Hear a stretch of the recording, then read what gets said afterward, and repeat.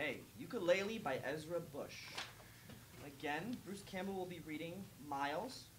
Miles is 27 years old, and he's a scammer. Seth Jarvis will be reading the part of Jerry. Jerry is 31, also a scammer. Police officer will be read by Roy Cutler.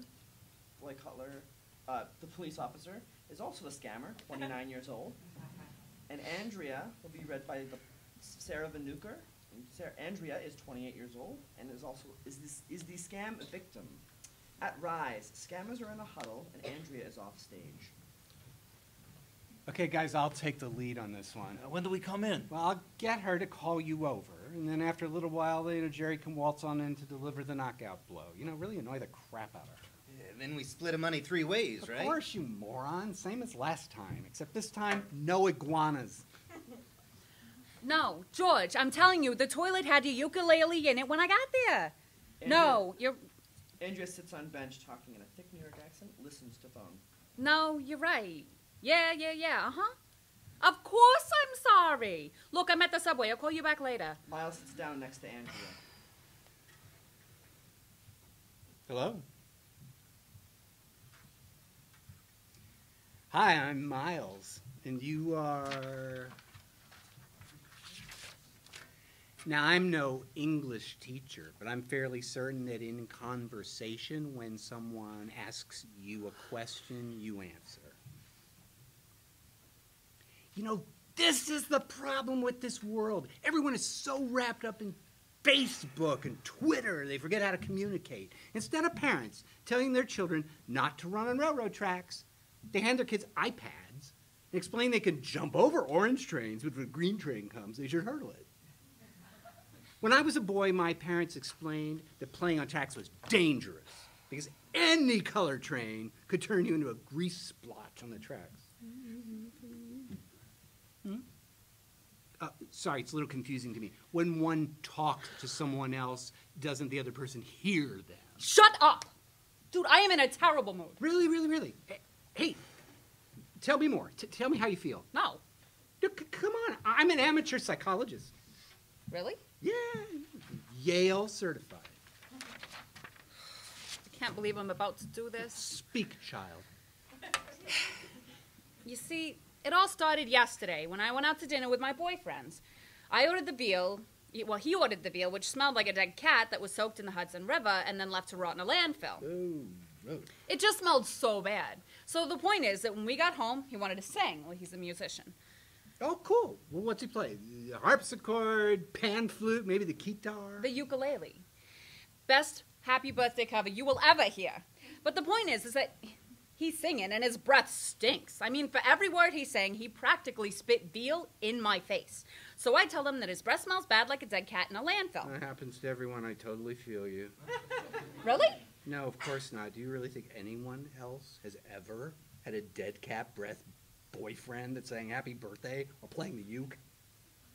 Well, no, I guess not. Yeah, so I guess you're stupid. Now go on.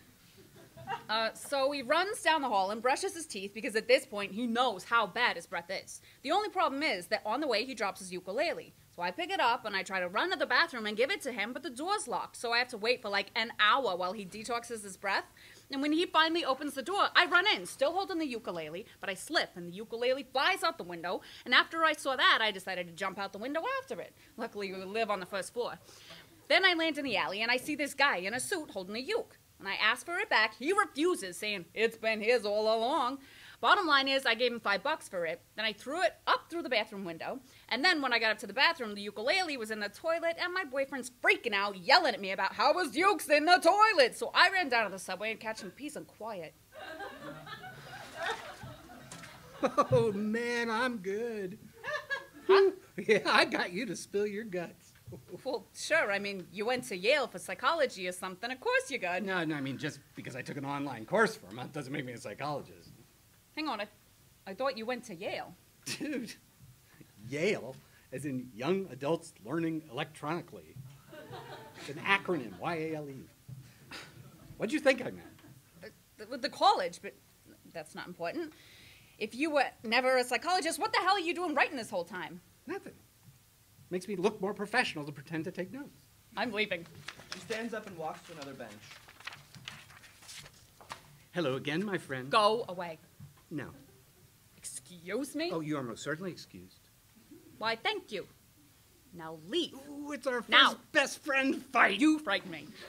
That's why I spent some time in an insane asylum with real psychologists. Officer! Officer, I need some help! Police what's- officer walks over. What seems to be the issue, ma'am? This man is completely insane. He's sitting here. Room for one more? This man here is. If there's a problem with him, it's best to work it out with words. Look, is anyone hurt? Well, no, officer, no one's hurt, but these two. Someone is very hurt. Should I call an ambulance? Who is it for? Call an ambulance. This woman has gravely wounded my feelings. Words hurt more than fists sometimes. He directs this at Andrea. I am done here. Andrea stands up but is pushed back down by the police officer. What are you doing? I'm afraid I can't let you leave until I've made an official report on this situation. That's ridiculous. All I want is these two to leave me alone. Hey, there's no law against sitting on a bench. He's right.